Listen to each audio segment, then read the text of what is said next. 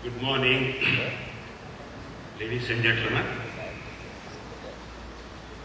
Just now you heard very inspiring speech by Michael. Michael said, it is the greed which you should control. Same thing was said by Mahatma Gandhi 100 years ago.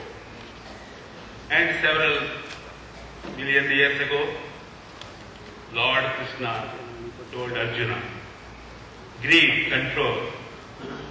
If you don't control greed, if you are greedy, then you are taken to delusion. From delusion to anger. From anger to loss of human intellect. And from a loss of human intellect to destruction.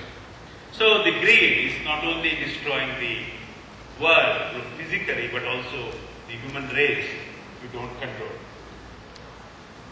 However, we need to work. Because in India, as he said, on one side there are 1,200 billionaires, on the other hand 2 billion poor. And this is the poor. We also have about 40% of our people who are poor in this country. So for them we need to work. And we need to see what's happening for the poor. As you see, almost 42% of the farmers are poor. The demand for food is increasing. The growth in agriculture is stagnant. Farmers are exploited. Or the production is low because of small holding, inefficient use of water, unproductive livestock, outdated technologies, poor value chain, leading a lot of middlemen to exploit, and along with this lack of education, capacity, timely finance, these are some of the traditional problems across by our people. And while people are already suffering, we have a new challenge of global warming, which we have already started experiencing. As you have been seeing this year, last year the rainfall was very bad. We don't know whether it's really global warming, but there is every reason to believe that it is, because during the last 100 years, the 10 hottest years were during the last 10-20 years. So as a result of likely would have come facing global warming, we are also threatened by the warm weather. When the weather goes up, the sea level rises, and there is a threat for about 20,000 villages who may have to evacuate. In addition to evacuation of the people on the coastal line, we may also have to need help relieve the people who are exposed to cyclones and floods. If the Himalayan rivers start melting, maybe the water availability for the food grain banks of North India will have serious problems, affecting our food production by another 35 to 40%. Naturally, when the crops fail frequently, the cost of agricultural inputs will go up. If there is a prolonged drought or frequent rain, the chances of agriculture failing will be very high. Farmers have to re-sow, they have to get seeds, they have to get fertilizers or manure. So again and again you require more inputs and more cost. And also the existing varieties may not perform well. Hence, the strategy should be to mitigate global warming and how to cope up with our agriculture.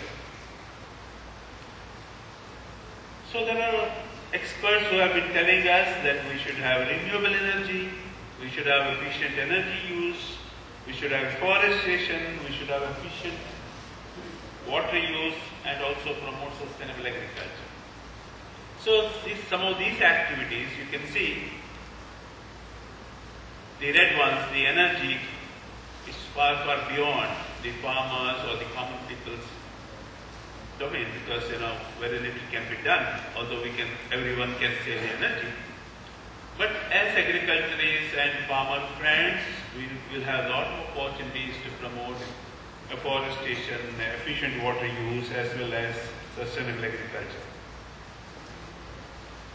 So, what is sustainable agriculture? In what way we can help? As I can see, there are many ways we can take up sustainable agriculture.